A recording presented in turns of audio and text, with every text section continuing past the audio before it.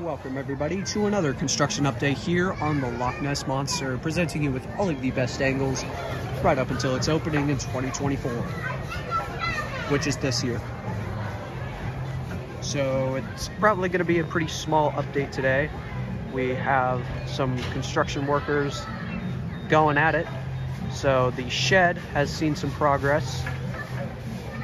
It's been painted green, the supports, and it looks like that frame is getting a roof.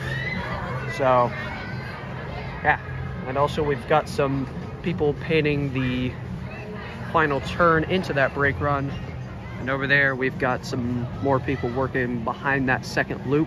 Looks like they're repainting that section of track as well. And also the station has been, I guess you could say, curtained off, because you cannot see in there. Maybe they're working on the trains, who knows? We might be able to see it once we get off the sky ride.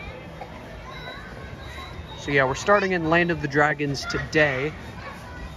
As if you did miss the quick construction footage video that I posted, I believe it was last week or 2 weeks ago, you would know that they were repainting this first turnaround right here.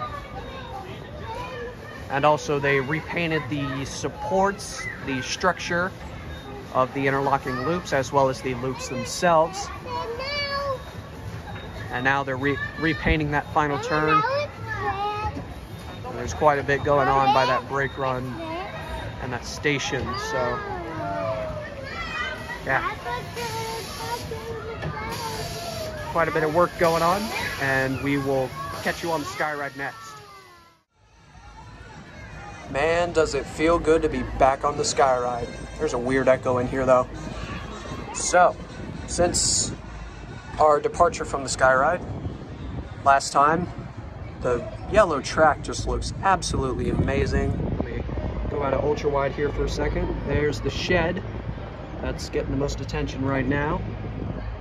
Go back in ultra wide and check out those vertical loops. Absolutely beautiful.